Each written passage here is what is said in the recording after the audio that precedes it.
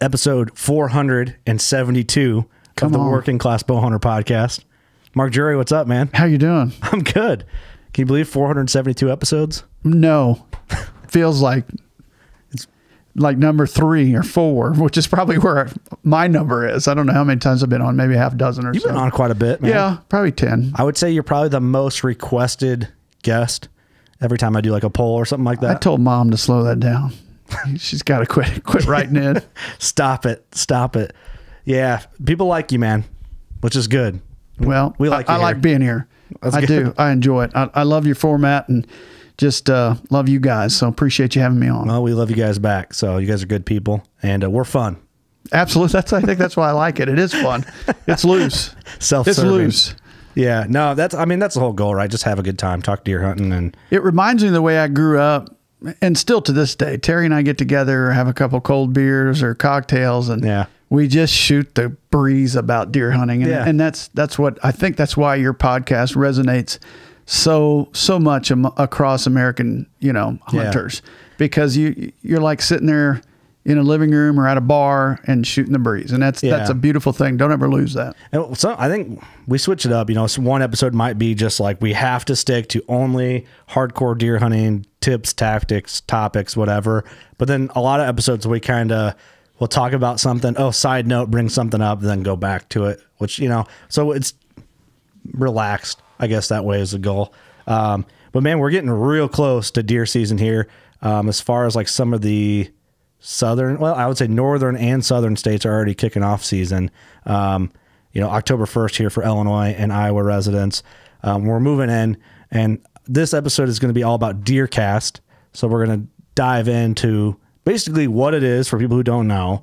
And then I want to break down what's inside of DeerCast, because I think a lot of people might see it as just another app or a gadget or a gimmick or whatever, and it's not. And I think that's the goal of this one, is to show that it's not and talk about what it actually is. Yeah, I appreciate that. It's been out now for 4 or 5 seasons, and it's been met with incredible response across the country with a lot of people that eat, sleep, and breathe it and use it on a daily basis, and really see the benefits that it can bring you. And it's something that we did and we didn't take lightly when we built it. In fact, we tested it for a long time before we ever released it to the public. And we're just so confident in what it can do. And I'm just so excited to talk about it. I always am, because it really is the basis of why we all go out there. We want to see more deer more often, and everybody's time's precious and valuable and limited these days.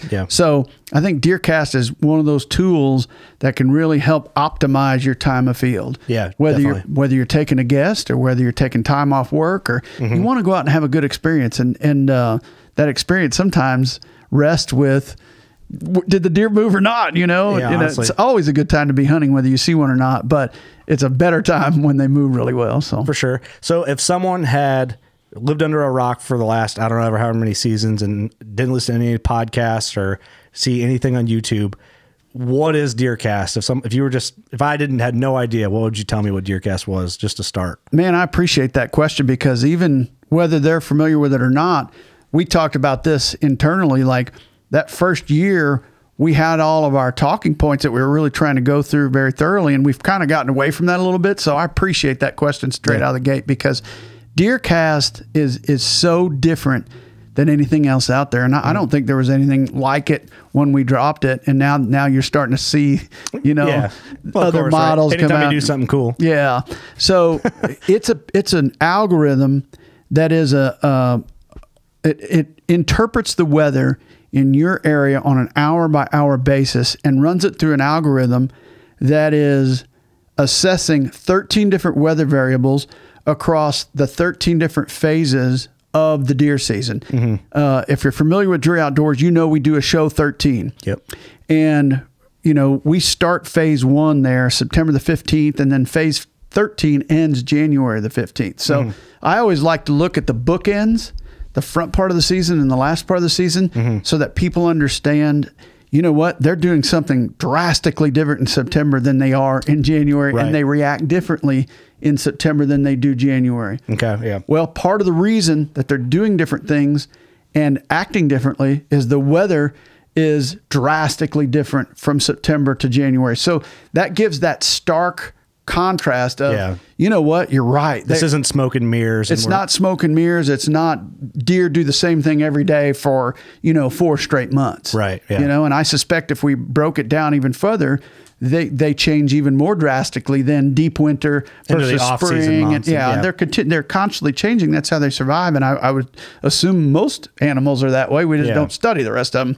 Yeah, but you don't have rabbit cast. No, because it would probably be the same in some way. Yeah, but of course stupid analogy, but you know what I mean. So they do different things at different times of the year to survive. They're trying to live. Exactly. We're trying to kill them. So, right. So we're trying to break down part of their defense mechanisms by understanding how the weather affects that animal at different phases throughout the year, because what they're doing in September is different than November, than October, than December, than January. They change rapidly. Right. That's why we did the show 13. And we kind of opened up a lot of different, methods that people really weren't analyzing. It's just how Terry and I had been doing it. We're very analytical, so we always break things down and try to understand why. Not that it happened, but why did that happen? Why did I see a deer every day between 11 and 2, November the 15th through the 18th, when I couldn't get him to daylight September the 25th or December the 25th, right? Yeah. So they just change a lot, and weather affects those changes. So we go in and we analyze the wind speed, the temperature, the temperature change, the variable temperature as it departs from the average high, barometric pressure, the change in barometric pressure. There's 13 different variables that all break down on an hour-by-hour basis in the algorithm. That's kind of telling you whether it's going to be a great day, good day, okay day, poor day, or bad day. And of course, there's no such thing as a bad day of hunting, right? Right, yeah. But there are days where you're out there and they don't move as well as they did 3 days prior. Less desirable days to spend your time out there when, especially if you got to work or something like that. Correct. So we developed this algorithm to predict it and then tested it. And now that we've had it and had the ability to look at it in hindsight, we've got it tweaked out. And I mean, it is so incredibly useful and helpful and accurate. We're just so proud of what it's able to do on a day in and day out basis. I forgot to mention moon as well as one of those weather variables, precip, precip rate, because those things change. You think, well, right. I'll take one variable. Okay. Precipitation. There is a huge difference between light rain, which is considered precipitation, and a deluge heavy rain. Like the deer are going to react differently to those two events. Yeah. Now that's just one of the 13 things that the algorithm looks at every hour. Right. Moon phase. Is there a difference in how they move in and around the full moon versus the dark of the moon? I would argue till the day I die, it's a huge difference. Yes, they still move, but it is subtle little differences about how much they'll move during daylight, in and around the full moon versus in and around the dark of the moon. See, I like that you brought those, like, rain, the moon, and then like barometric pressure, like you brought those up, because it seems like some people like to debate that is smoke and mirrors a little bit. It seems like it. You know what I mean? Like, yes. We've had some people push back on it this year out of the blue. I don't know why. But we've had some negative stuff being said about it, which it hit us a little bit out of left field, because I'm unfamiliar with the group. I mean, I know who said it, but I don't know those guys, right? Yeah. And they kind of called it a gadget, and I was like, gadget? It just didn't make sense to me. But it's not a gadget. I mean, it's real, and it's. So you didn't make this up. No, we didn't make it up. We've been watching them for 30 years, and trail photos really is when it really opened our eyes as to the differences between why did I see 30 deer last night and none tonight? Like, what happened? What occurred? Something happened. Something occurred. You're right. I'm sitting in the same stand, same wind, and last night they all moved. Tonight they none did. So those are drastic differences. Another one that I like to often say and draw your attention to: watch what clouds do to their movement in the early season versus what they do to them in December. It's directly opposite. In December, it's going to slow them down. It's going to make them move later because they're looking for thermal, right? They want the sunshine. In the early season, clouds are something that influences movement. It enhances it as opposed to slowing it down. Yeah. So that's why I say there's such a big change from early season to late season. That's why I often draw on that as a comparison. Right. Because it opens your eyes and goes, you know what? You're right. It's different. Right. Well, there's a subtle change in a curve from September through December or January.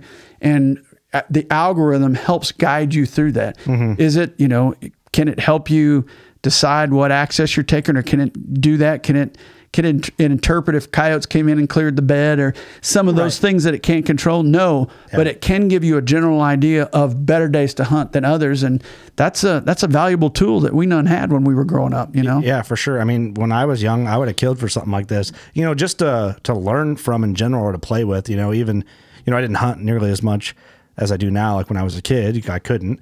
But if I had something like this to just play with on my phone, you know what I mean? And I was watching your guys' videos and some of the Realtree videos and stuff over and over. That was my DeerCast back then. Sure. That's what I had. So yeah, I can imagine like the knowledge that new hunters are going to have with a tool like this, growing up with it. I mean, I can't imagine what they're going to have when they're in 20 years, like how calculated something like this could be.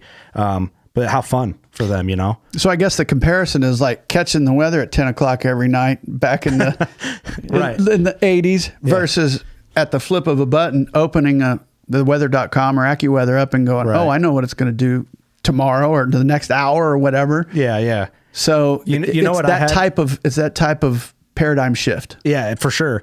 What we had in camp when I was younger, and it seems kind of silly because we could have just probably pulled it up. I don't know. I guess then we could have pulled it up on our phones.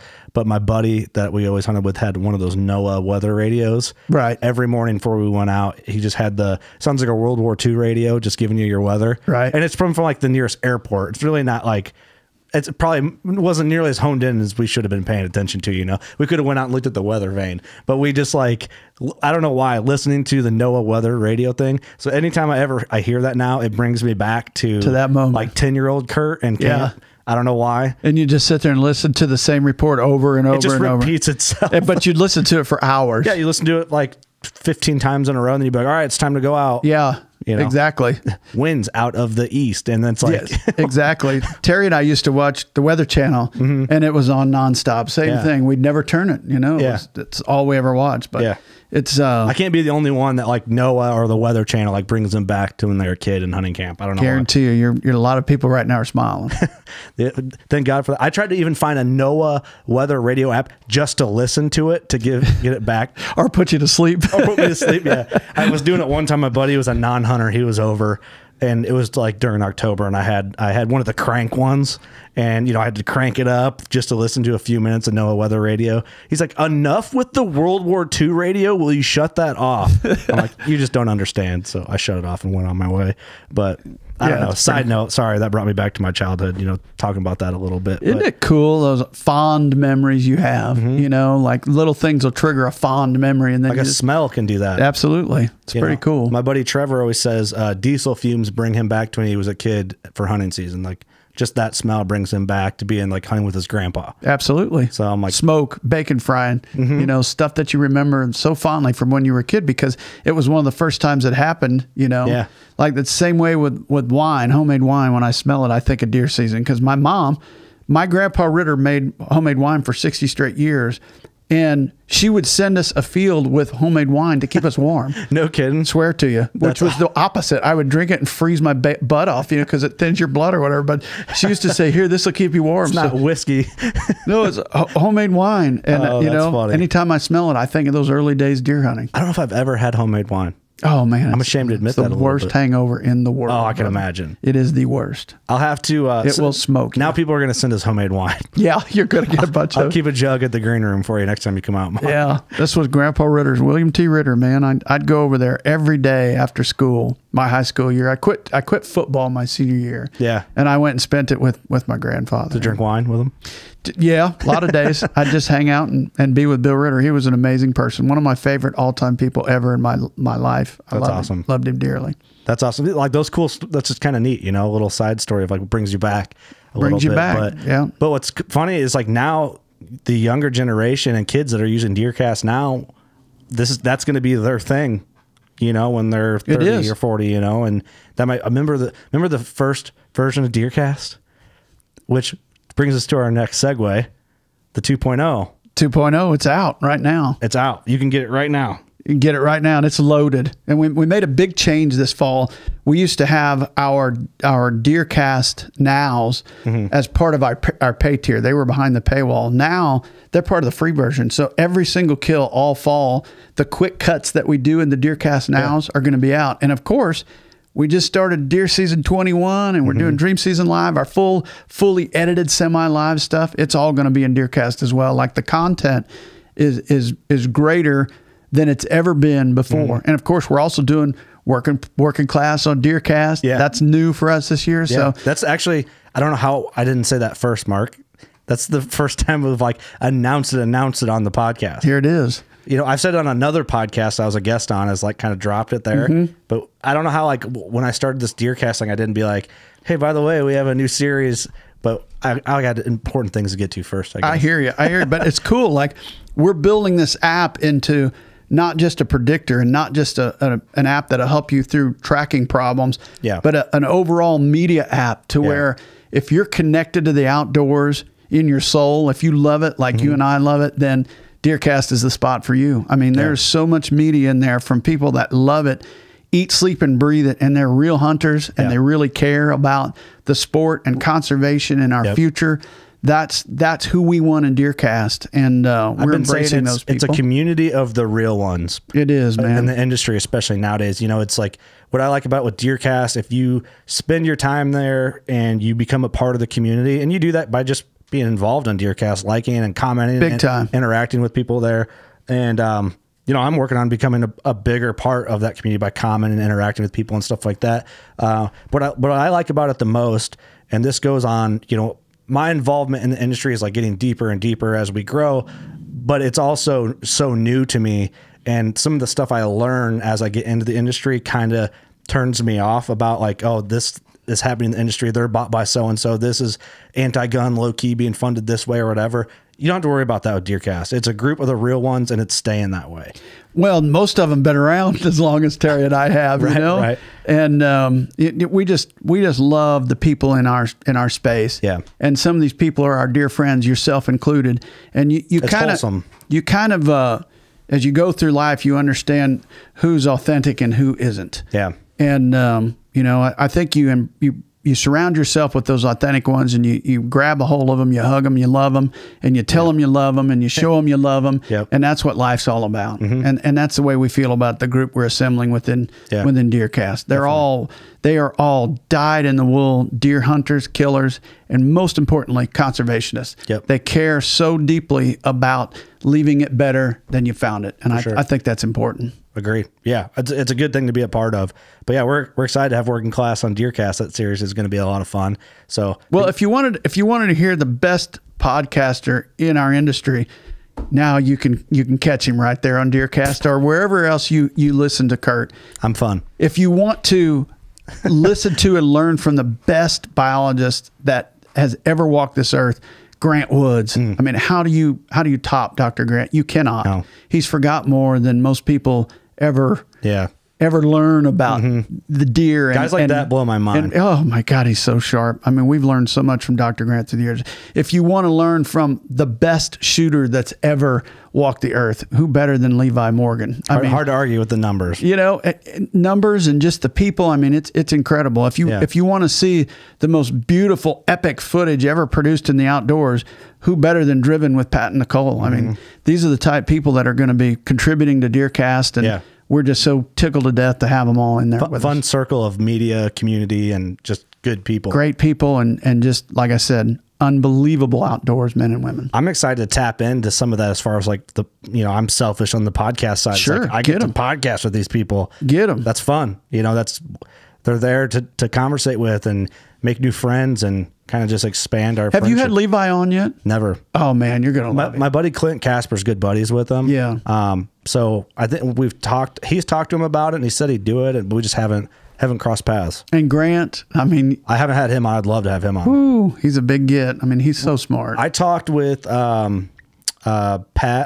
at well, it would have been at the Iowa Classic when we were hanging out. Yeah. And we were kind of just bullshitting a little bit. He's like, yeah, I'd love to do it. And so I messaged him just a little bit here and there, but I know it's like now season starts and that He'd still do it, I'll guarantee you. He's such a good guy. He can't be that far away. No, I wouldn't think they're very far at all. But no, so I guess going back into so that explains what DeerCast is, how that algorithm works, like some of what you can get out of it. But it's also just like a community. You can watch your guys' entire library there, which is awesome. Yep, full libraries there. All of Deer Season 21's there. Can you break down like subscription or membership breakdown on what that is? Because I know you're saying there's like a paywall. If someone there is a paywall. There's a $10 version that you get like 5 days, and then the $20 version where you get 10 days of DeerCast, and then you get the DeerCast Track additionally for that as well. So for a year. For a year, it's an annual subscription rate. Yeah, pretty cheap. It's $20. You know, that's like 2 beers anymore, right? So you ain't kidding there. Inflation hasn't taken us up yet. If you drink at the Iowa Deer Classic, it's less than 2 beers. So it's a beer and a half. It's a beer and a half, unless you're at the working class booth. Well, we tend to take care of our listeners. So yeah, what do we got going on over here? Taylor's texting. I think she wants to butt into our podcast. Oh man. Okay. Well, is she on the, let's see if she's on the old Zoom machine here. Finally, you're getting her on. Maybe. Let's see if she's on. Yeah, she said she's ready. I told her to jump on the Zoom. Oh, maybe I didn't have. Says waiting.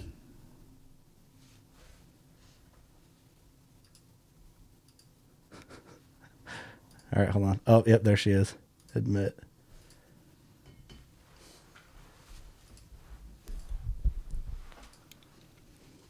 Let's see if she's in here.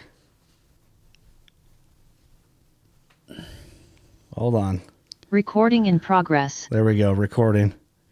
Taylor, can you hear us? I don't hear your audio. Can you hear me? There you are. There you are. Yeah, I can hear you guys great. What's up? How are you? Can you see me? Yeah. Yes. Okay. Do we look like you know what? Do we look like we're like looking off into space or something, or is it? Yeah, I was like, I wonder if they're just looking at a blank screen or if it's me. No, actually, we're looking at a camera, but you are right behind the camera. They have it set up really nice here. This is cool. This is a really cool studio. I was hoping it wasn't going to seem like we were just 1,000 yards staring when we're talking to a guest on Zoom. So hopefully it doesn't feel that way. No, it looks good. Okay, we're working out the bugs. Are you guys loving the new studio? I've seen some pictures like of you guys, and I know Greg and Casey, I think, went there. Yep. Yeah, we're loving it. It's pretty cool. It's nice to have our own space to kind of just do whatever we want, you know? Where Dad can go and hang out for 8 hours. I can just get away. Come hang. The drive was quick, too. It was only 3 hours over here, so it was awesome. I wondered when you said that you were going to Illinois, how far it was. That's not bad. 255, actually. It wasn't bad at all. Straight east. Might have to zip down there during deer season. You never know. Yeah. Easy. You and Austin, come on down. We got a bedroom. Everything's set up. We have a bar here. They have a bar inside the studio. Well, it looks like I might have to come there. You know, it's sad when we built the place and we were like working on everything. The bar, for some reason, was the first thing that got done before the studio.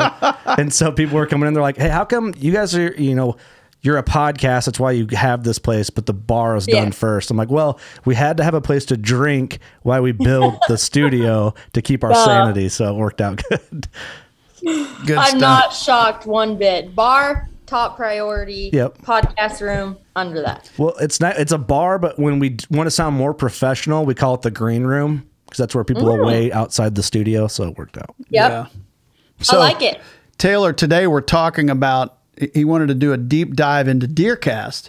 And Taylor's probably one of the best examples of someone who follows it to the nth degree, because she's gotten to the point where she won't even think about going anymore unless it's good or great. Like if it says even okay, she won't go. Okay to, to poor or bad. She looks, and you can just tell her mood changes on those good and greats. I can promise you that. I love it. Yeah, it kind of, I can almost sometimes use it against Dad, because I'm like, nope, not going today. It says bad. But I mean, that's a true testament to how accurate it is. It's like when it says good or great, you're just pumped up even more. You're anxious to get out there. When you're going out and it's a bad day, you're like, well, this is going to be a slow 3 hours, but here we go. Well, when's the last time you hunted a bad though? She literally won't do it, but she'll always be like, I think I'm going to sit out. I got some work to do today, but you go ahead and I'll come back. And she'll be like, what'd you see? A fawn. Yeah. Yep. The bad days are definitely the work days to catch up. And then obviously when you see those green letters, you're like, okay, it's time to put the computer aside and go out and get moving. That's what we were talking about earlier. So for guys that work a lot of hours, that's the perfect tool, or have limited vacation time or just limited days off in general. I don't know, that maybe that gets overlooked. For me, it doesn't, because that's the first thing I think about is how little of time I have to go. But for guys that are in that situation, guys and girls that are in that situation, that's perfect. They can pick their day. The convenience of it, like you said, it's like their daily lives are busy, and it's like before DeerCast, you always hear people where it's like, okay, I have to pick my vacation, or I have to pick it on these dates. And I think DeerCast even helps people learn for in the future what weeks to take off, looking back to seeing what it is on the app. But definitely. We live by it. Yes, it's our own app, but it's like we wake up in the morning, look at it right before the hunt, look at it. Right. So, well, it'd be weird, right? If you guys didn't actually use your own product, like you believe in it that much, you guys have all this time and money and just effort, and a ton of people's effort and time and money even put into it, and it'd be weird if you were just like, I haven't looked at it. You know what I mean? It's if you guys are using it and actually familiar with it and can attest to how accurate it is. That's the best thing to kind of show people, it is what it is, and it is what you guys, put in your effort into. So in fact, it's made me sloppy. If you can ask Taylor pre-DeerCast days, how long would I sit there and analyze the weather and write my notes and go, I think the day that's coming up is going to be Thursday and Friday, and then it's not going to move these other days, and I'd sit there for hours doing that. Hours.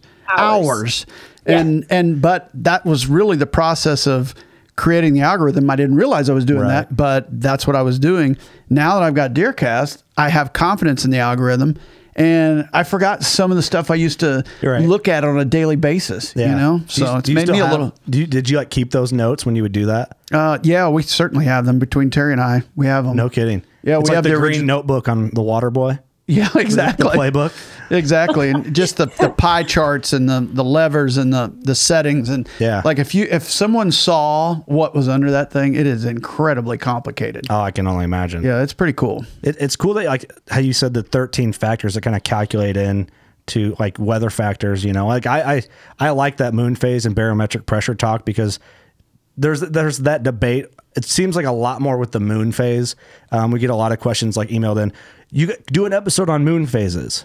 Do you guys pay attention to moon phases? Do you guys not pay attention to moon phases? You can break down moon in 5 minutes though, but it's only 1/13 of the overall equation. And the overall power that the moon has changes from phase to phase to phase. So that's part of the cool part about the algorithm. The fact that moon doesn't have quite the influence on them each individual week of the year like some of the other variables. So its weighting within the chart varies based on phase. What would you pick out to be the number one thing that has the most effect on movement? It changes by phase. Right. Okay. So I couldn't sloppy question on my part. No, not at all. It's a normal question. Most people are going to ask that. Yeah. You really can't pick one because they change by the hour. It's amazing. If you sit there and scroll through the hourly, our pie chart is moving, the algorithm. That thing is unbelievable if you see it working. Yeah. We don't ever show it because then all of a sudden secret. It's the, Kentucky Fried Chicken recipe. It's out, right? So we don't ever show it. But Terry and I are the only two that really are privy to it. And Matt. Yeah. Well, yeah. That's smart on your guys' part. You can't give away the heartbeat of the operation on there. But, correct. But no, that's cool. It's people, like you said, I don't say sloppy, but probably basically take advantage of it or not give it. What am I looking for? They don't really understand all the inner workings that go into it to make it what it is, because it is so simplistic of an interface that I guess you don't really have to think. They don't see the back end. They just see the report. Well, they don't have to think about it. And that's the beauty of it. It is the beauty of it. Yeah. But it also makes it seem a little more simpler than it actually is. Like if you saw the engine, it's like, whoa, that thing's fine tuned. Right. Exactly. So no, it's cool. And hey, Taylor, it's great to finally have you on again, you know? Heck yeah. Hey, I was just waiting for the invite. What episode was she? Like 6 or 4? No, like under 20, within the first 20. This is 472. Yeah. Wow, that's bad. Well, I need to keep. We need to get Austin on here too. The two of us have some fun. But I was going to add one more thing onto the DeerCast subject.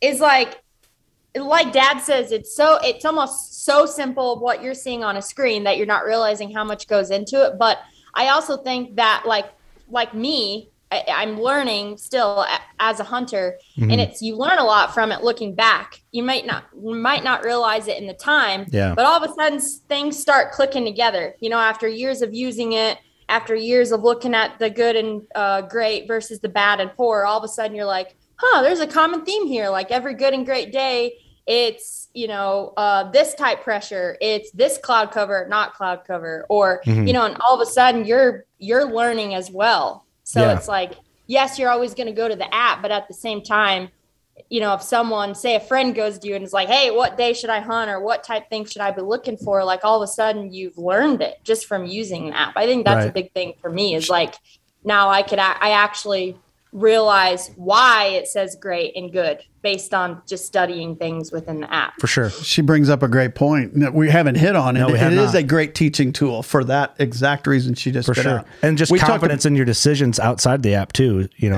Big time. We talked about DeerCast Track as a teaching tool. DeerCast in general is a teaching tool, especially if you go into our daily videos that we give you phase by phase. Like Terry and I break down the phase and break down the weather and every weather variable every single day. Like if you'll take the time to watch them all, it's a lot to try and comprehend. But if you do it enough, you're going to figure out exactly what's making them move during certain phases of the year. Right.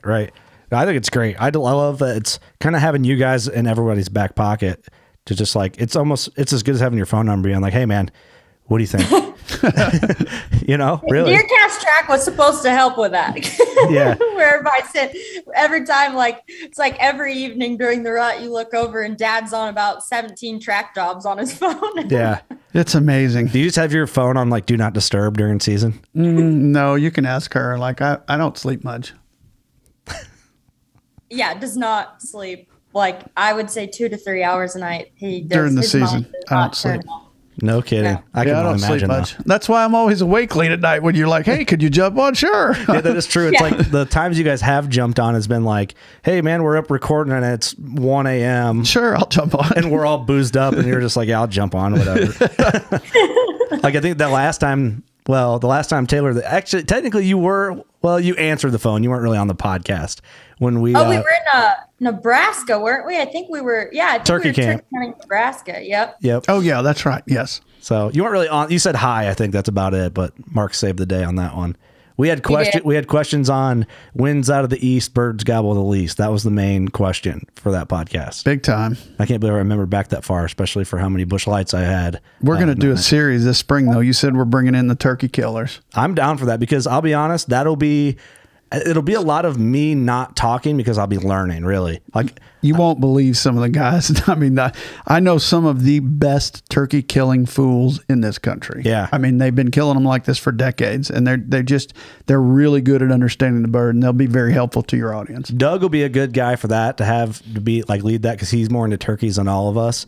But like that, I won't know how to tap into the turkey knowledge because I won't know how to get there. You know what I mean? I won't know what questions to ask to get. My goal is when I have someone that's super knowledgeable about something, how do you tap in to get it out of them? Right. You got to be smart enough to ask the questions, right? Not me for turkeys. Not the guy. But I'll try my best. I'll do some research. We'll come up with them. Taylor, who would be your first guest on that series when we get into the turkey killer tour? Paul Butsky. Yep. Agreed. Okay. Butsky's number one. Gotta be. Yep. Gotta be. Butsky is at the top. Yep. For sure. Okay. I'll start. We're going to start with Paul Butsky. I'll start organizing the hit list on who to get on. Oh, yeah. And then by the end of it, I'll just be like the Turkey King. You will. You're going to be the Turkey King of podcasts. I mean, it'll be awesome. Cool. I'll chase them till 1 p.m. here in Illinois, and then I'll be done for the day. Yeah. That's all we get. Yeah, exactly. It is crazy. Like there's certain sayings throughout the year. I couldn't recite them right now, but certain sayings like the one that you just mentioned, Curt, that we've said on social media. And it's insane the amount of conversations will start just because of those sayings that Dad says or Butsky or all of those guys. Like it really, I think it fascinates people because turkeys, I think, are kind of confusing to understand, not to them, but it's like turkeys are kind of confusing. So when you do hear those certain sayings, you're like, interesting. That's where I'm at with it.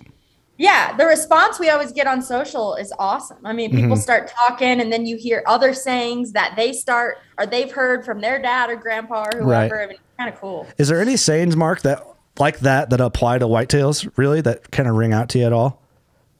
Well, there's sayings that I say. You know, you can ask Taylor, like green to green transfer. I talk about it all the time. You mentioned that to me today in a conversation we had at lunch. He did it. That's what he's doing right now. Yeah. Wes, we could break that down because that's something to know. Yeah. If you want to. First south after a bunch of norths. Sweet November. You know, I mean, all those sayings, you know, that first south that are so synonymous with the Drury Outdoors series. I mean, those are the things that I say. Because I say Sweet November is just how I refer to November. Just from your guys' series growing up watching them, but it was funny. I was watching. I knew you were going to bring this up. I was watching an online show the other day, and the whole intro. Well, I'll just say it was Midwest Whitetails and a bunch of young guys, and they were all talking about Sweet November, Sweet November, Sweet November. And I texted the producer and I said, "Do you realize the first time that was ever said was 2000 and I believe it was 01." I was 11 in one of our videos, but there was a movie called Sweet November with Keanu Reeves. And I thought the movie was so, but I thought the title was badass, right? Yeah. So I was like, I killed a deer on November 1st, and I was like, Sweet November, you know? And ever since then, we've used it repeatedly in the Drury Outdoors series. Hilarious. So it was nice to see the influence over there on the Midwest Whitetail side. They do a phenomenal job, by the way. Yeah. Their online series is just second to none when it comes to deer. They are so good. For sure. So look at you influencing the young crowd. Sorry, Taylor. Speaking of like series, I literally just watched a couple hours ago. I watched episode 4, Alberta. Oh my gosh! It's really my word! Yeah, it was really good. Like I could go sit down and watch it again. It was epic, awesome. Wasn't it? Just it was epic. An adventure. I mean, just don't give it away because I haven't watched it yet. We'll watch it when we're done recording, but it is phenomenal. Yeah, you gotta watch. I mean, it's like 30 minutes and the whole time your eyes are just like, wow. It's between the deer, Wade and Brandon did a really good job producing it. Amazing. And then also just the edit and the music and everything to it is really good. It is really good. Awesome. I watched Austin's Mule Deer the other night, and that was awesome. I know that. They've all turned out awesome. It's so fun to be able to watch these big deer going down already, you know, in real time, essentially. Yeah, basically it's like shoot Brandon and just killed that, you know, and Austin's I think was only like a few days after it happened. So yeah. Have you guys picked out a shoulder mount or anything like that for the house? What you guys are going to do for that? I think he actually, he's not on this, so I can kind of call him a little brat. Right. He wants to do a pedestal with his other big deer. Oh my goodness. He killed a 206 on public land a few years ago. Now this buck was his second biggest at 201, but I think he's going to do them like side by side on this cool, like kind of rustic, like barnwood. That'll be cool though. Yeah, that'll be neat. And both big velvet deer. He's staring at me. You see him? Oh, there's just 206. Yeah, right there. That's cool. What a brat, right? Two hundies. Yeah. Yeah, that's amazing. Beautiful mounts, though. That'll look awesome. He's excited. So he's currently hunting elk. They're actually on a bull right now. This last update I got. No kidding. They have Matthews and Danner in camp, and they're on a bull right now with somebody from Matthews. So awesome. No kidding. That's awesome. Hopefully they have success. And Taylor, you're getting ready to go on your first elk hunt ever. I sound like the host right now. I'm sorry, Curt. I'm just kind of jumping in and taking over. Hang out. Give me a beer, Wade. Yeah. Curt needs to take a bathroom break. So anyway, Taylor, tell us about your first elk hunt ever. Actually, she starts here within a few days. No kidding. Yeah, a week from today. Yep, first elk hunt ever with a bow. Up at Wild Country, which is the same place that Oss killed his deer at and guides on. Awesome. But I'm excited. And where you met? That's where you met. It is where we met, which is crazy. Like 2 days and 2 days, September 15th, we literally met 6 years ago. No kidding. So yeah, we'll be almost hunting like to the exact date, but I'm getting nervous now. I went last week to hunt for fun. Loophole was up there, so we went and hunted. Mm-hmm. And I mean, I've been doing cardio and stuff, trying to get my lungs ready. And we go out there, and I was like, "Yep, this is gonna completely kick my butt." Yeah. Oh yeah, definitely. Well, you'll be fine. You'll get through it. Austin can carry you. That's what he's there for. Oh no, he'll be turning around going, "Come on." Yeah, me and Wade are gonna be like, "Oh, come on, Flatlanders are struggling." Did you notice Wade breathing heavily in some of those scenes? Yes, Alberta. I did, and I was like, "That is not nearly as steep as the stuff that we're gonna be." Nor is it as high. I mean, that elevation isn't that high where they're at, so it's gonna be elevation kills me. I was just in Wyoming, and it drained me. Like it was frustrating because my legs feel good, but there's no gas. Yeah, it's a weird. By the way, congrats on your deer. That was an awesome deer. Thank you. Altitude is such a weird thing. That's kind of how I felt last week. It's like your legs are fine, you don't feel tired, but you're literally gasping for any type of oxygen that you can get. It's frustrating because when I was with guys that are more acclimated to the elevation, so I'm like, I think it kind of hurt me because I'm trying to keep up, and I feel good. Like I felt strong enough. But I was getting to the point where I'm like about to black out, you know, and like just feeling like I got nothing to breathe. You know, my brain's like starved for oxygen. And your ego was saying, please don't do this to me. Oh, like I'm sitting there, I'm like, come on. Yeah. But we made it out okay. I just you never want to be the person that's breathing the loudest in a group while hiking. So then you try and hold it in, and then you really can't breathe. Yep. And you're like, well, this is a lost cause. I always try to be the last guy in the pack, and then low key look at everybody else how they're breathing, and then it'd be like, yeah, that hill was rough, huh? Like that. Yeah. I'm a wussy when it comes to elevation, but I imagine. I don't know. I have two outlooks on Western hunting. I have this bucket list of things I want to get done, and I'm like, yeah, I'll do all this. Like I got my archery muley, you know, want to kill another, want to kill an elk, and then after that, I might just be like, yeah, I think I'm just going to focus on big whitetails or my kids now. You know, I've done my bucket list hunts. Why do you think Terry and I settled into that lane 25 years ago? We used to elk cut and do all that Western stuff. Now we're right here. I get it. Yeah.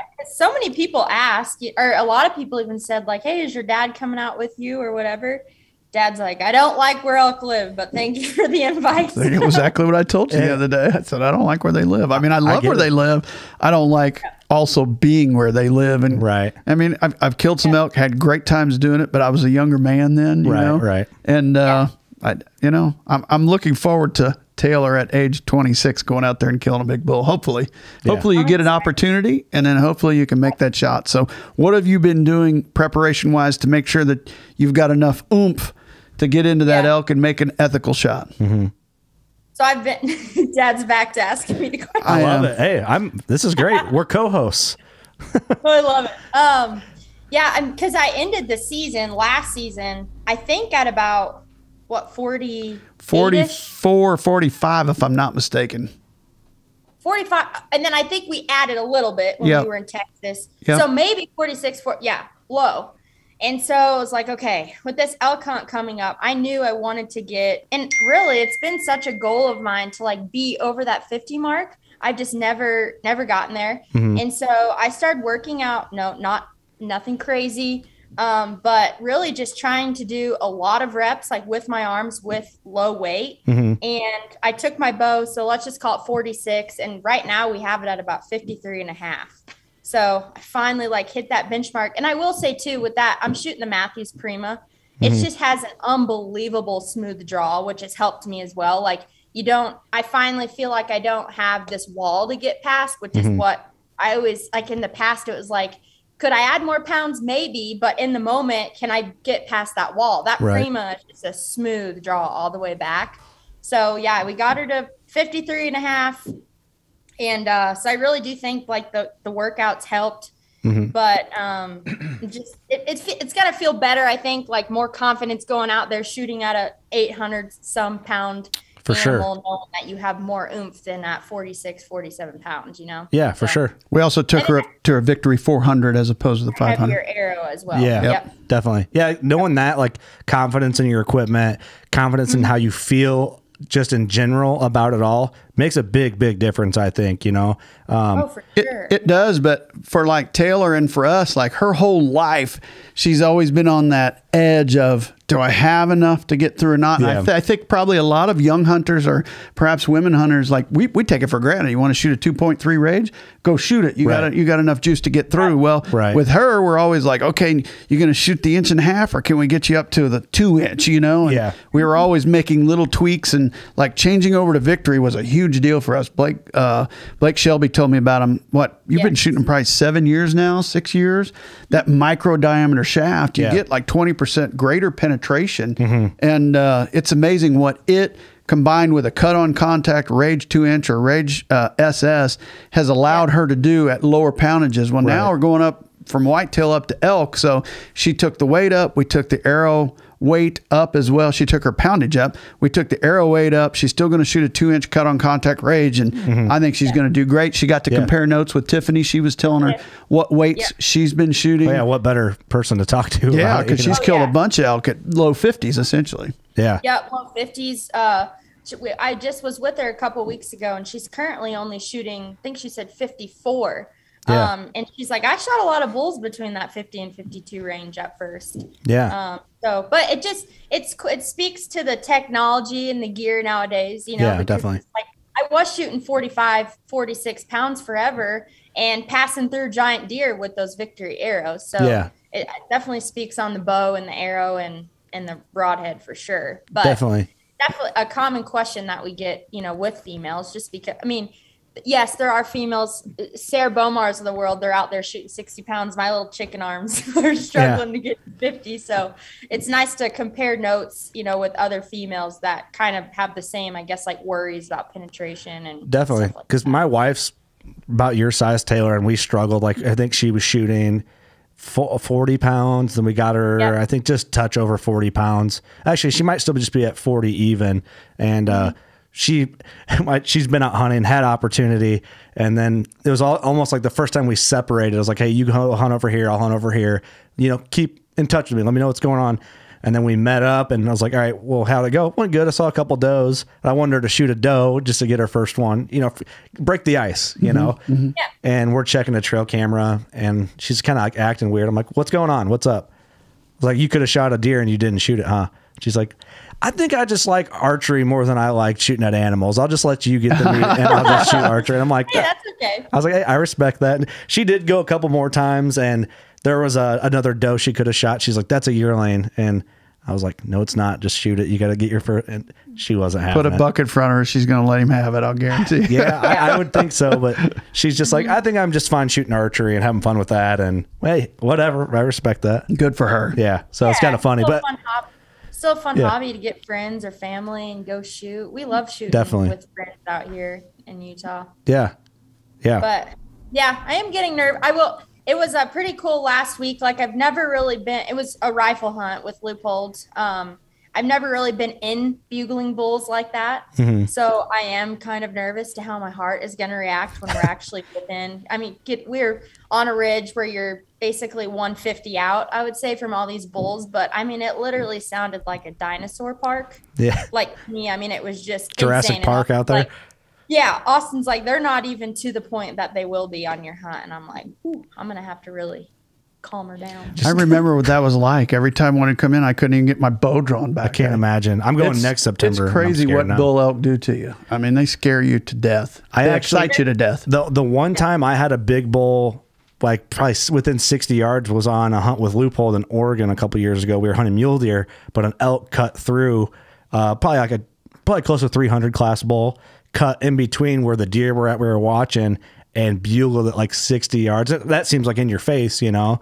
And I'm like looking at it like, oh my gosh, I can't even imagine. So I am going next September in Wyoming I've been on one DIY elk hunt over the counter in Colorado, kind of just to say I did it, you know. But now I'm going with my buddy Trey Heiner. His son passed away with my dad passed away. We're doing a memorial hunt for both of them. Oh, and very nice. We're going to go out and try and wax a big bull. That is really cool. But I'm nervous already. Like, I know the feeling of, okay, next week you're going to have a bull screaming in your face. Yeah. Like, I think what I would do is just like find my Zen mode and visualize that and just be mentally prepared for it as much as you can. I don't know how else to get ready. Right? Yeah, because I've been watching some of these hunts, like an outdoor channel. I watched Lee and Tiff's a couple weeks ago, Levi's, and it's just like, even just watching people's footage of bulls in their faces bugling like that. I'm like, that is like, obviously it's pretty much the only thing you get that with is a turkey, but I wouldn't say at that decibel. Yeah. Right. Right. Yeah, definitely. Yeah, it's an amazing experience. I'm excited for it. I'm excited for you, Taylor. That's going to be cool. Well, hey, that's a perfect reason to have you guys on the podcast, is to follow up now. We can do a little Western podcast. Yep. Well, I think, we're doing a show for Bow Madness that will feature Austin's 200 and hopefully Taylor's experiences while elk hunting, if she kills one or not. That's what the show's going to be. Yeah. And I want to make the show about relationships, whether it's your wife or spouse hunts or doesn't hunt. How do you balance, daily life? Because even with Taylor and Austin, like, she's alone so often because of his guiding schedule, so there's certain times of the year where hunting pulls them apart, but at the same time, it also keeps them very close. So I think that would be a cool podcast as well, just to talk about that. You know? I think so. Because it is challenging. Hunting and relationships can be a big challenge. It's tough. I know a lot of buddies that their wives aren't supportive of it, and it's not good. It makes it hard. It makes it tough. I'm lucky. My wife's a saint, so she really is. Like, I mean, I'm going to be a podcaster for a living, for crying out loud. It's like, what the hell? And I'm pretty lucky. Yeah. And so are you, Mark. Yeah. Oh my goodness. I won the lottery back when I was 16. So yeah, that's even more rare. It is. Yeah, we've been together forever. And so Tracy has had to endure more hunting talk and turkey calling contest and video talk than any woman should. I mean, then the law should allow. Bless her heart. Bless her heart, because she doesn't hunt. I mean, she goes, but she's like your wife. She'd rather observe than just harvest an animal. Yeah. Hey, so more tags for us. If we're at dinner talking deer talk, it's just straight, no expression on her face. Like, I've heard it all. 1,000-yard stares. Well, Saturday night, Tracy and I went to dinner, and I texted some buddies, and I'm like, "Hey, they're going to meet us later," and she was like, "I think I'll go home." I'm good. She goes, and I go, "Well, come on, I want you to go out with us. Let's go have a few beers, And she was like, "No, you guys are going to talk about deer," which is what we did. Yeah, of course, she knew. So she knew. So we're predictable to a point. She went home and FaceTimed her daughter. Yeah, exactly. She was a good mom. Yeah. Bless her heart again. As I was a terrible dad and husband that night. Hey, you got to do you sometimes, Yeah. Exactly. Well, Taylor, and also an invite. I think you and Austin should come out and co-host Working Class on DeerCast. That would be so much fun. Yes. I think that'd be a good reason. Get you guys out here and show you guys the green room and absolutely and all that. It might be a little harder for us. Like, I don't know if he'll be at the farm at all this year. Hopefully he will. We have to coordinate if he is, but I'll definitely be there. I mean, a lot off and on throughout the seasons. So cool. We'll figure it out. Yeah, we'll figure it out. It's not that far. We're excited about that new series over on DeerCast. It's going to be awesome. I'm really excited for it, man. He's going to feature giant trackers every episode. He's going to have Drury Outdoors team members as co-hosts. Yeah. I mean, it's going to be an incredible series, and we're so proud to have him a part of it. I'm excited for the co-host thing as I am just as much as the giant tracker segments, because it's fun to mix it up, And then it might just be just us and some of the working class guys hosting it, some episodes. So it'll be fun to just mix it up and keep it fresh. Absolutely. I love that. I love it. Dad, when did you and Curt meet? We met through Chase. I'm fairly certain he introduced us at the Iowa Deer Classic in a meeting ahead of the show back somewhere in a room at the event. Yeah, we call that the what the hell do we call it, the dungeon. Yes. It's just a room that the guys of the Iowa Classic we started podcasting in that room the first time we went to a trade show. I just called Steve at the time, was like the show coordinator, and he's like, there's like this concrete, like prison cell type room. You can podcast in it if you want. So we just would tape up like a working class bow hunter banner on the wall and rearrange the table and like put a table cover. And that's where we started recording. Well, then it was like, hey, let's have a meeting. I'm like, well, I got the perfect dungeon meeting room where no one will bother us. And that is actually, I think, the first time we met. It is. And then just, we hit it off. Yeah. I think we had beers then later. Of course. That and then, show. Yeah. I'm fairly certain we did. Yep, we did. I'm shocked.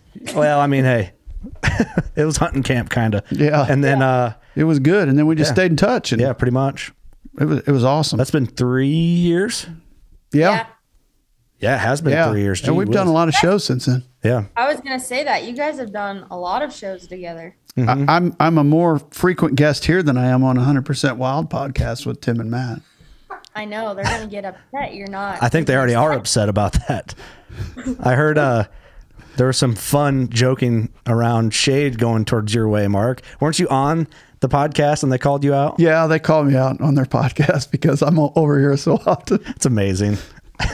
They can't be mad at us. We're all in the same family. No, they're now. not mad. It's good fun. Oh, I know they're not mad, but it's fun to poke at them. It's good fun. Yeah. I love it. I love that we all got to know each, because I think Austin and I originally met you at like maybe at ATA or something, I think. No, you know where it was? DeerFest. Oh, you're right. You're right. It was at DeerFest. Yeah. Yep. At, That was a lot. Yeah, that was a 5 long years time ago? 4 or 5 years ago? I think it was prior to you and Dad meeting, but yeah, it's awesome. Because it's like anytime we walk in a place, and Dad's the same way now, we walk in a place and we see your whole crew at a table, that's the first place we go. We're like, oh, there's the fun table. Here we come. I still remember Taylor coming to me going, I met these guys at DeerCast and they want me to be on their show. You know, and she said it's called the Working Class Bow Hunter. And I was like, yeah, sounds good. You should do that. You know, I remember you asking whether you should do that show or not. And I was like, yeah, sure. It sounds great. I was young. You were young. Because I remember we recorded that, and then after the episode was up, or I don't know if I sent you guys the episode before it launched, you were like, oh, yeah, my dad listened to it, and like, you know, everything's good. And I was like, they probably hate us because we were just like, we've always been like fairly reckless within reason, you know, like a fun amount of reckless. But I feel like in our first year, we were just reckless because we just didn't really have a groove yet, or didn't have an audience. That made a big difference. Like, no one was listening. Nobody's listening. We didn't have an audience. We didn't have any expectation. Yeah. Like we had no industry responsibility. Right. So we were just like, wham, and Steve was involved. Sure. So it just was it was so reckless, but I mean, it worked out. We'll never be politicians if they go back and try and get us, you know, the old like pulling up tweets from 10 years ago. that was first year of podcasting would we'll be haunt like, you forever. Yeah, they'll end our, like, if I ever run for office anywhere, they'll pull up those first like 50 episodes to be like, you said And this. you're out. Yeah. I'd be like, all right. I didn't want to do this anyway. Unless you go the Trump route, it may make you more popular. Hey, there's something to that. It didn't hurt him, certainly. Didn't hurt him at all. At all. And we all miss him real bad right about now. So. Amen. Gotta love it. It's funny the way everything rolls in. It was good to see you, Taylor. Thanks for jumping on. You too. I'm glad I was able to do this. And yeah, I definitely want to hop on after the elk hunt, and we can hopefully have a good story. I hope. I don't want to jinx it. Just co-host one of the DeerCast series podcasts with me. That'd be fun. Yeah, that would be way fun. I'm in. Sign me up. I'll put you on the list. Okay. I'm on it. Okay, awesome. Dad, are you staying the night there and hanging with Curt, or what are you doing? Well, it depends if we have a drink after this or not. I don't know. We'll see. I don't know. I got a pile to get ready for a season. I know that much. Yeah, I think so. I know the fact that it's literally 2 days away is kind of crazy. Like it's here. It's nuts. Mm-hmm. Yeah, it's coming. Yeah. It is here. It is here. It's crazy, isn't it? DeerCast looks good. Dad and I were looking at it on the phone the other day. Like DeerCast says, I think great on. It does. I think it's a great in the morning, good in the afternoon, but I'll take that as a great. Mm-hmm. I love it. Cool. I love it. Well, awesome. Well, thanks, Taylor. Good luck. Best of luck to you. I'll say that on your hunt. Thank you. And we'll check in with you. Try and keep people updated. If there are no updates coming through, I'm laying on the mountain dying. Yeah. Well, take your time. You'll be all right. Or sobbing over a miss. Oh, don't. Here, hold on. If you knocked on wood. Mark, let's not talk about bow shots if you don't want to get into that, bud. Let's not talk about DeerCast Track last year that I added hits to the series. Jeez. Dad was the DeerCast Track user for every single animal. It was a bad year for me last year. Hey, I think I talked about that in the one we were doing about the mental games. I talked about how horrible I was last year. I was losing it every time. And like this whole off season, I'm like, get your head out of your butt and do better this year. Right. You know, like with every practice shot, everything, like it's sometimes your mistakes is what drive you to get better, you know? And I am bound and determined to shoot better this year because I'm a better shot than what I showed last year.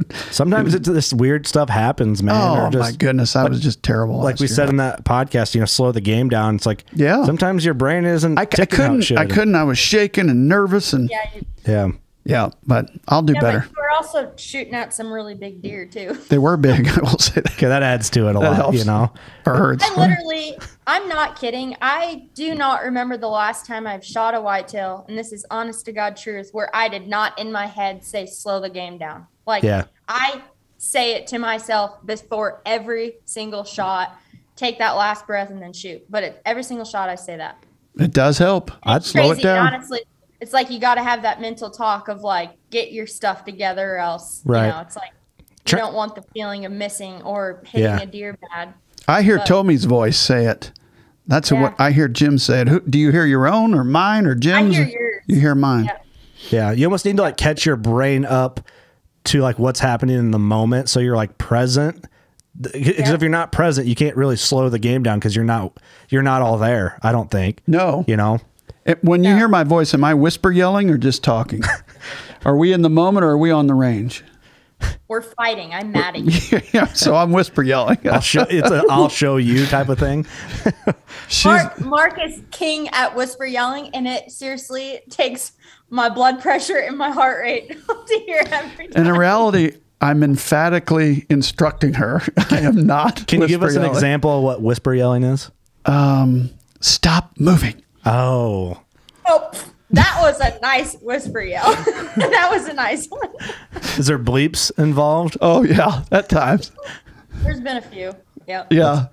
I get crazed. Like if I have a new person in camp and I'm filming, I will apologize ahead of time for the things I'm about to say to you if with target deer shows up. And that's no joke. I actually have that talk with them. Like, ignore me. It will go away once the deer's gone. But in the moment, I say and do things that are crazed and irresponsible. Well, it's because you care. Well, I just want it dead so bad. I don't want them to fail, you know, and I get all jacked up, you know, and then I come across worse than it really is. I get what you're saying. That's what she coins whisper yelling. Yeah. Okay. I get that. Yeah. It's legit. And especially when it's like right here and you're like. It's just more aggravating because he's your dad. Honestly. You know, it's just your dad and your parents will aggravate you in different ways. Now Austin's the one whisper yelling at her. Well, that's the same thing. It's like your husband. Yeah. It's like, shut up. Oh yeah, I'm everyone, like all the guides up there, like we can't wait to see how many times you guys argue. And Tiffany told me the same thing, and I was like, oh, she goes, you might end up divorced after your elk hunt because when Lee and I elk hunt together, it's not good. Oh yeah, I can only imagine. I'm saying day one, she's asking for a different guide. That'd be a smack in the face, but hey, you'll be fine. I think it'll be great. He's gonna do well. He yelled at me when he guided me for mule deer. He did. What a weird dynamic, huh? It was weird. He was in a bad mood, and I didn't realize he was in a bad mood. And we're going, and like, it was like this little pasture that had a fence all the way around it. And I'm saying it's like a third of an acre, and we're trying to go there. And so that means we have to cross two fences. And I go, why don't we just go around like that to Austin? And he turns around and he goes, why do you have to question every single move I make? And he turned around and crossed the fence real quick and took off. I was like, oh, shit, bro. And I didn't realize I was questioning his decisions, you know? And I was like, it's honestly so funny because Austin's such an easygoing person. Yeah. But when it comes to hunting, and I've seen it often, I just saw it last week, like, he's been guiding for so long that he almost gets like jacked up even when he's just on a stalk or something, that anytime someone is going to question him and what he's doing, he just snaps. And it's funny because he really isn't, like, his personality is so chill. Yeah. But he definitely, the snaps come out. Well, he's going on no sleep. He's wearing himself thin. And when you're a guide, Like every week, it's a new person pressure. that you don't. Well, new pressure, new person. You don't know what their experience level is. Right. More often than not, it's not equivalent to what his is because he does it every day, all day. You know, and And those aren't easy hunts. they're not easy hunts. It's I can't imagine doing that for a living. yeah. And then when they kill one, he's got to pack it out. I mean, he's an animal in the fall. Like the amount of elk they get out and quarter up and gut and cape, and it's unreal what he goes through on a daily basis. The pack out on my mule deer was tough, and we were taking a break. My buddy's like, "Dude, imagine if this was an elk," and I'm like, "I'd die. I'd be dead. Yeah. I'd be up getting picked apart by buzzards up on the mountain in Wyoming. I wouldn't have made it out." Yeah, you'd die with a quarter on your shoulder. Trying to move. The buzzards would eat the quarter and then start just on you. pick down through to me. Yeah. That's exactly exactly what would have happened, man. I'm like, when I was there last week, like I had never been a part of an elk kill at all, and the client from Loophole ended up killing. And we got up to it, and he's like, this is honestly one of the most ginormous elk I've ever seen. He guessed him to be like 950 pounds when we got up to him. Yeah. I mean, it was 2.5 hours just to quarter the bull. That's incredible. And I'm like, this is honestly insane. And in 6 days, they killed 19 bulls. Like whoa. And then every weekend he comes home, he gets about 24 hours off, and he sleeps about 16 of the 24. Like he just is so exhausted, like mentally and physically. It's crazy what they take their bodies through every week for about 3 months. Wow, it really incredible. is. Austin's an animal. 19 in 6 days? They did, yeah. Whoa. But it's 243,000 acres. Right. 47, whatever. But still, I mean, just the amount quarter of a million work. acres. Yeah, that's they insane. work, and the hours and the miles they go. Yeah. It's unreal how much they walk. He said they average 12 to 15 miles a day every day when they're out cutting. Boots, man. Gee And whiz. that's not flat. Yeah, no, none of it's flat. What's the elevation generally out there? I think average you're looking at like between 7 and 9, depending on where you're That's at. insane. That's correct. Wow. Yeah. A lot of the elk are in that 8,000 range. Right. Yeah, where we killed, when I was a part of that kill, I think he said we were at 8,300, Wow. and That's I could high. feel it. I was up pretty high, but it wasn't like hauling an elk out, you know. We camped at 10-4 and That's high. I was having a hard time. I would have passed out. Just setting up the tent, I was like, I could feel it, you know. And then I got like sick, not full blown elevation sickness, or altitude sickness, whatever they call it. But I was like early onset of that. I could feel it. So then I rested, and then we had to go up to the certain saddle was our goal to get up there. And I just took my time, like sweet time up there. I let them guys follow me because they're used to it. So I didn't get sick. And then I killed my buck at close to 11. Gee, Manette. Yeah.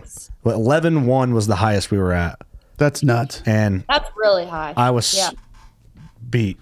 Like I haven't even done the whole podcast on the entire story, but I was crying. When I killed my buck, I was crying. Like seriously, I was crying. That's awesome though. Yeah, it was bad. Awesome. And it was like emotional. It was like my first deer hunt since my dad passed. So the whole thing was just, for lack of a better term, beat my ass. It really did. Yeah. Like beat me down. But I'm glad it happened that way, you know? Yeah. Because then for it to come together, it's like, holy smokes, I just did that. Yeah. Yeah, at 11-1, I mean, that's pretty dang high. I feel like a lot of people are going to feel that altitude kind of like dizzy fuzziness up there, you know? Yeah, well, when we were packing my buck out, my buddy Devin, who's from Utah, actually, he's like, dude, this hill's steep for anybody. He goes, this is steep for me. He goes, don't feel like you're going slow. He goes, I'm hurting. So I was like, okay, good. It's not the bush lights. I was like, yeah, it's not the bush lights. It's like, but I could use one right now. That's how I felt, you know. Give me a line and Kugels. I'm having a hard time. Yeah, no kidding. Awesome. I'd be scared to drink a beer up that high. I don't know what it'd do to you. Oh, easiest, quickest drunk you ever had. Right. I texted Dad, I think it was yesterday. I was like, I do wish you were coming on my hunt. He replied, I would die. Yeah. It's no joke up there. You know, it's my buddy Clint does it all the time, and he's Mr. High Country, Backcountry man. Now he's on the DL. Blew his knee out. He blew his knee out. Oh, really? Yeah, that's breaking news here. We don't know how bad it is, but I mean, he went from Utah to Wyoming with me, back to Utah, and then I think was going to go to Colorado and hunt elk. And like back to back to back to back. And he's an animal. The whole time he's just going, doesn't slow down. and I got a call. He was supposed to come in the studio this Friday, and he called me. He's like, dude, I got to go to the doctor and get a bunch of shots in my knee. And he said it's making noise when he bends his leg. Like, I'm like, not good, man. Not good. So he's like, I don't know if I'm be able to do this. To have that happen either. No, because he's like, I don't think I can do this elk hunt. I'm like, yeah, probably not. No. Because what happens if you kill one? Then you have to pack it out on your lose knee. your gears, you're done. And you really are. So the older I get, the more carefully I walk through the woods or on sidewalks, anything like. Yeah. I've seen it happen with my siblings. You know, little injuries lead to long-term problems. Yeah. And I was feeling it going down the mountain with my mule deer. It was 7 miles out. And we're going down. It was killing me. And we were on a trail that was like switchback, you know, and my ankles were like so weak that I was falling. I fell probably 3-4 times going down and like just fell onto my shins and just, I was a mess, man. That just sounds like so much fun. It's fun now. You know, It was not fun in the moment. The whole time we're like secondhand fun, secondhand fun, secondhand fun. And that's exactly what it is. It is crazy, like how going down can almost sometimes be harder. Like when we were going down last week, just trying to go down on rocks. I mean, your feet are just like constantly slipping and your ankles are just like, please find some flat to stand on for a second. And I learned like, I don't really know how to walk being from the Midwest. Like you don't actually know how to like walk properly because like I'm watching my buddies walk and they're going like, this sounds stupid, but it's just, I want to see a video. Like I'm going to do a tutorial video now that I like know a little better, but at this point my feet are destroyed. So they are walking basically downhill, steep downhill. They're like laying their heel down and then into their toe. And I'm like an idiot or something, or just didn't know, or just I'm like toeing down or trying to side down. And my feet were just one giant hot spot. So I have like, my feet were taped up with like Leuko tape, athletic tape. Oh, so you had a bunch of blisters too on top of all this? I was trying to prevent them. I never got blisters. My feet were, thank goodness. They were hot looking. Yeah, so that would be bad. I had all my feet and my toes taped up with Leuko tape. And then what happened when I shot... Thank you for not posting that. You know... Toes. Thank you for not sharing that on Instagram. You want to know the only reason why I didn't? My daughter, before I went on my hunt, wanted to paint my toenails, and I let her paint my toenails. Well, thank your daughter. And I didn't want to seem like even more of a weirdo. Yeah, right. So I didn't post them. But anyway, but then when I shot my buck, I went down after him, and I broke my big toenail on my left foot by sliding through rocks. Oh my! So my feet are just destroyed. It's just a mess. That sounds rough, dude. Yeah, I don't know if I just made it harder on myself because I don't know how to walk. But they were like, they dude. look over, they're like, there goes Curt. Yeah. Sliding down the mountain. Yeah, they're like, dude, walk like this. Like, you're a mess. I'm like, I know. Look at me. Yeah, think if you would have finished that and then would have got down and go, okay, now we got to go back and get the rest of it, you know? We got it all out. We almost left it and to go back and get it the next day because of the hailstorm we got into. You were like... But we got down, once we got down off the mountain, like going back to the base camp where our trucks and stuff were, I was like, you can pay me $5,000 to go back up there and come back down. I wouldn't do it. No. Like, it's just money. I don't need it. Yep. But if you'd have left him, you would have had to have. I would have had to have. Yep. But luckily we camped up there. Yeah. It was bad. Jeez. Full story coming soon. Well, now that we just pulled it out of you. That's not even all the story. It gets crazier.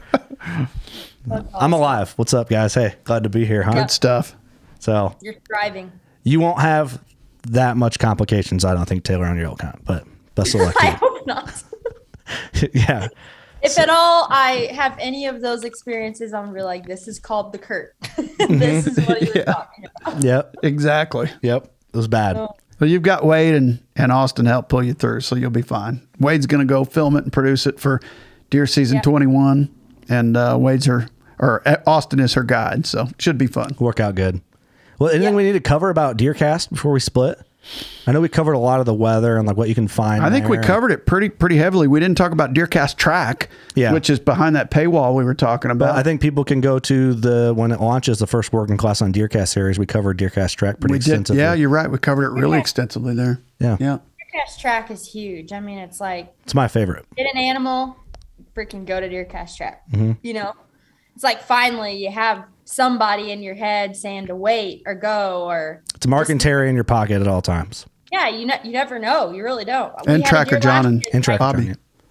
We had a deer last year that I killed in Missouri like we would have thought, oh, it's heart shot. He's barely going to go anywhere. You know, it's just crazy how much like what you're saying, Dad, how it's you have a certain saying, but I can't think about it. I always say an inch can cost you a mile. And I also say nothing is probable. Everything's possible.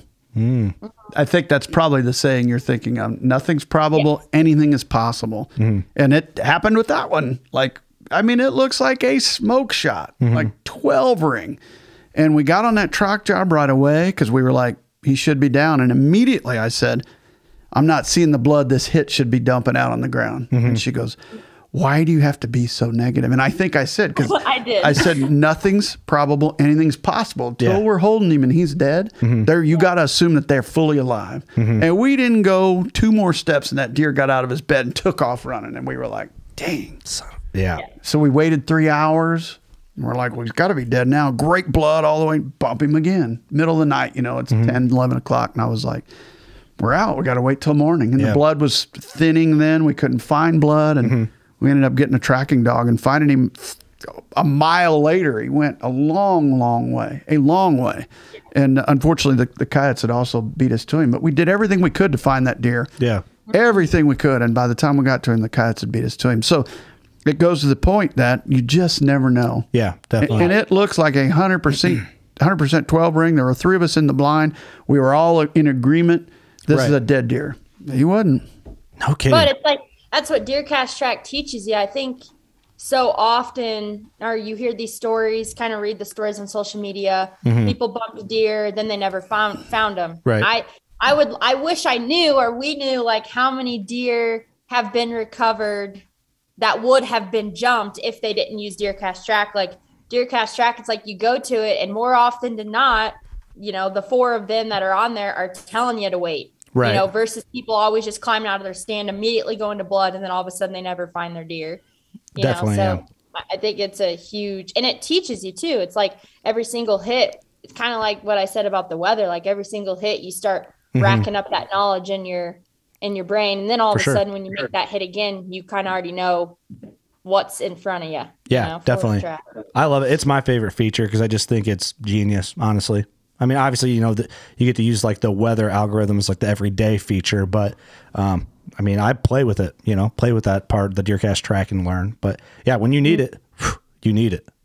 Even just staring at the anatomy of the buck teaches you a lot. You actually kind of know what you're aiming at and why you're aiming certain places versus not. Yeah. Just seeing how they're laid out. You know, and it helps you too going into like the slow the moment, be present in that moment, like then you can kind of like pick your shot and then watch your shot, because if you're in the moment, you're slowing the game down, that'll help. And then you go to that, then it's kind of like the most foolproof game plan you could probably get, you know, when it comes to that moment and the actual killing of the animal, the shooting of the whitetail. That's, I mean, really use all the tools you can to your advantage, and confidence is a big thing. It really is. It makes a big difference. The biggest thing, really. The biggest. So, well, cool. Well, I appreciate you saying all that, and I appreciate you having us on, buddy. I appreciate you coming in. It was good. And it's cool having Taylor jump on halfway through. That's pretty awesome. Heck yeah. Thanks for having me. We'll get back at it and do some co-hosting and some fun stuff. Yeah, looking forward to that. So that's the big announcement on this episode, is the working class on DeerCast. It's going to be a lot of fun. Absolutely. Going to be a blast. Cool. That's epic. I love it. All right. Well, I'm closing her out there. You know what to do, everybody. Go shoot your bow. We love you. Thank you.